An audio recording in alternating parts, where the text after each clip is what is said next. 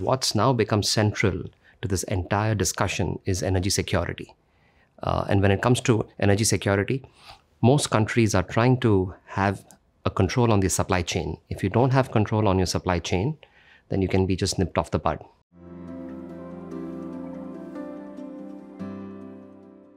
My name is Deepesh Nanda. I'm the MD and CEO of Tata Power Renewable Energy Limited. So Tata Power has three clusters. We're in the distribution business of electricity. We distribute power to all of Mumbai, to Delhi. We also do a large scale called Odisha.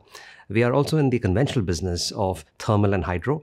And the business that I run is the Tata Power Renewable Energy business. Within this, we have 6,000 megawatts of operating capacity of wind, solar, hybrid power plants. We are constructing another 6,000 as we speak.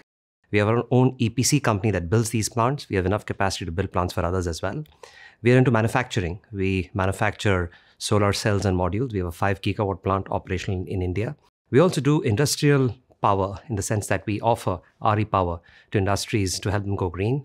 There's another fascinating program that the Indian government has launched called the Rooftop solar program. And we are at the leading edge of that program as well. And finally, we are in the EV charging infrastructure business, the largest company that offers EV charging solutions in India. So these 6 businesses put together is Tata Power Renewable Energy Limited. So the Tata Group in India has embarked on a program called Alingana.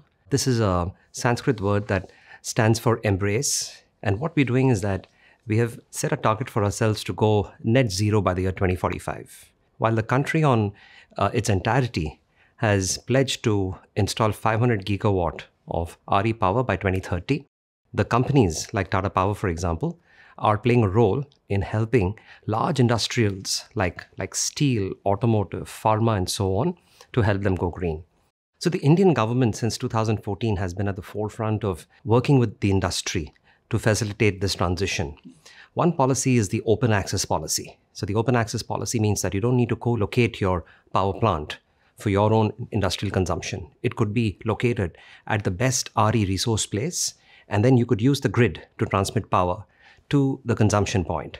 Now, the government has also waived charges up to a certain point to facilitate the adoption of open access green energy policy. The other is something called the group captive policy. So in the group captive policy, what happens is that the industry that wants to go green makes an investment of up to 26% in a joint venture model with the RE developer, in this case, say Tata Power, for example, and also commits to offtake 51% of the electricity. Under this model, there is a waiver offered by the state in terms of a few charges, like the cross-subsidy charge, for example, making it economical for these industries to go green.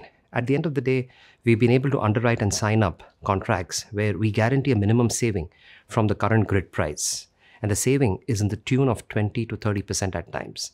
So again, this makes it attractive through a policy framework of the Indian government to help industries go green. Going green is not only for the moral aspects of going green, but also the cost of electricity. The cost of electricity has come down substantially. And with the advent of complex solutions of adding wind with solar and battery storage and pumped hydro, I think the ability to replace the thermal electron one-on-one is here and now at a cost which is lower than thermal electricity. I was invited by HBS to come here and to be a part of this fantastic gathering. The topic is very contemporary and it's very close to what we do in India. And the topic is on climate policy strategies. So I think it's a bunch of policy advocacy that has to take shape, including things like technology and then deployment on the ground. I couldn't have found a better platform to allay my fears, to learn from each other, and to develop a network where we kind of draw synergy and then try and drive a point of view on how the world can, accelerate the energy transition equation, because there's so much that's against energy transition right now that a forum like this, it kind of gives you an opportunity to bounce off a few ideas and then go back enriched, and that's one big purpose that I took the time to come out here.